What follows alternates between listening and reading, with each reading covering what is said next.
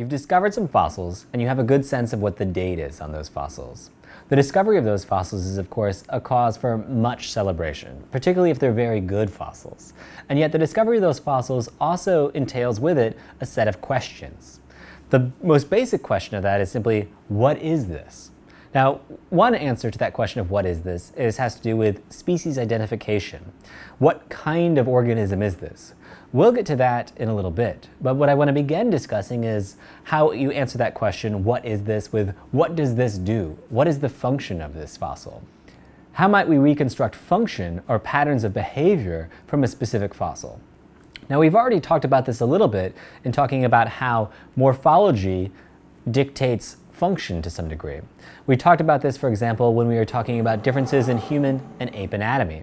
The large canines in the gorilla, the huge area for the temporalis muscle, and the sagittal and compound sagittal and occipital crest all indicate what kind of behaviors we see from gorillas. We see large chewing muscles. We see large dental structures that correspond to those large chewing structures. The discovery of a fossil with a large sagittal crest like this is indicative of the fact that we can then reconstruct that fossil to have a large temporalis muscle associated with that crest, and thereby large chewing muscles, and in general a large mascatory apparatus or a chewing apparatus.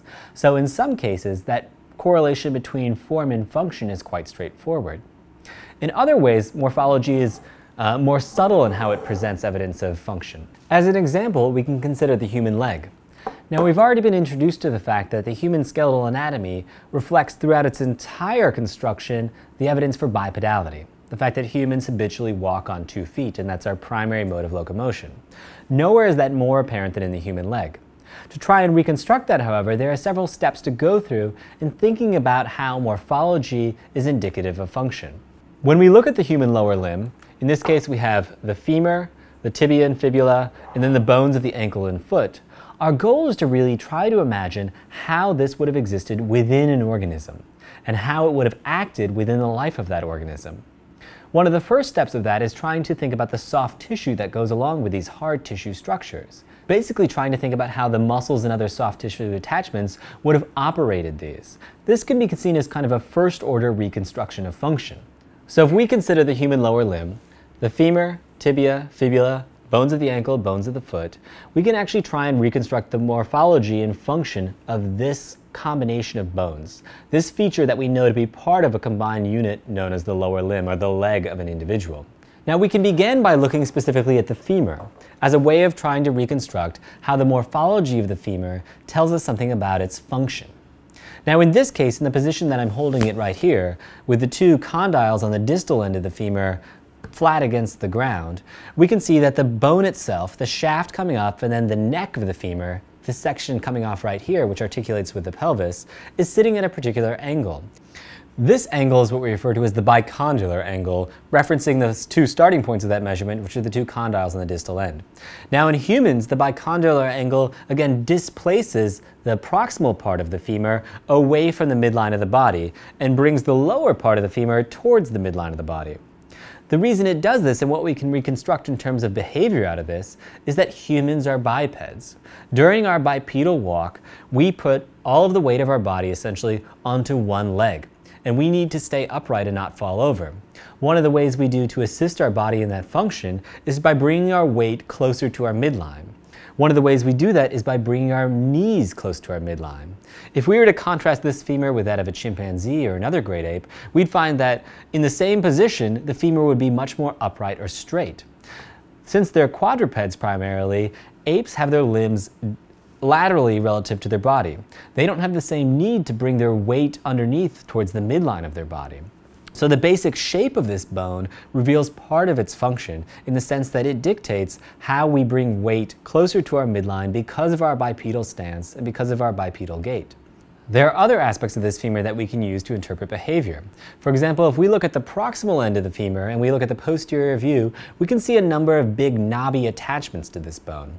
These are actually muscular attachment sites, and they're muscles that are associated again with bipedal locomotion.